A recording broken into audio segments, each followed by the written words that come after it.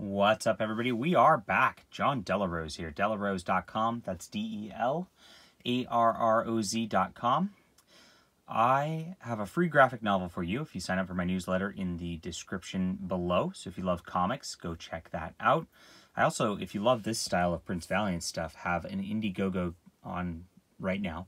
It's called Deus Vult, and it follows a knight in a fantasy world. So you will enjoy that for sure if you like this. Go back that now. That is on the description below also. All right, it is a joy to bring this to you. I was not exactly sure what I'd think about this. That's why I only grabbed one volume.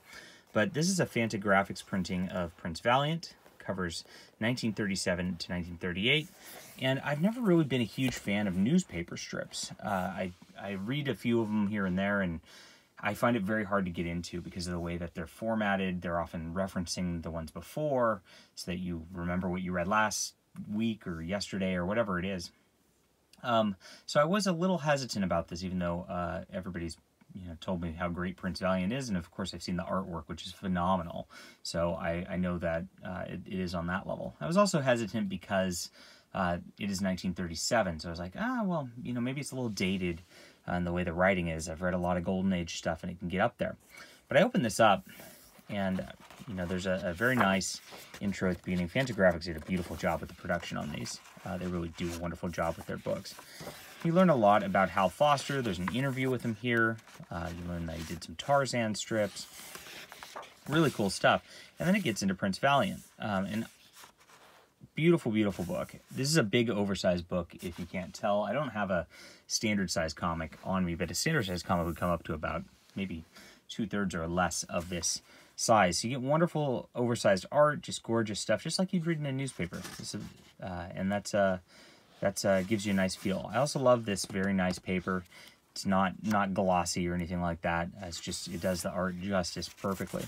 And they did restorations on these, so the art looks crisp and cool. This is definitely a wonderful way to read this. Now, it follows the story of this kid who basically, his father is exiled from a kingdom. They set up their own kingdom on this island, and then he kind of ventures off and ends up in King Arthur's court. And he really loves chivalry. He's just a pure hero at heart, and he wants to be a knight. And so he gets into all these adventures where he's doing knightly things, fighting trolls and the like, and rescuing princesses. The drill. Absolutely stunning stuff. This art is so good. It's unbelievable. I found myself, I was worried about the pacing because of the Golden Age and because of the newspaper strip element of it, but it doesn't read like any other newspaper strip. You really have a good continuing story. You get a synopsis in panel 1, and that's it. And then it rolls on. I couldn't put this down.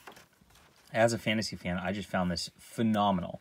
I just wanted to keep reading more, and I just didn't want to stop. And as it went along, he really, Hal Foster, the artist that is, really got into the characters about halfway through this, maybe. It took a little bit to find its footing and kind of what it was doing at first. But he really developed a ton of characters. You've got a wonderful princess.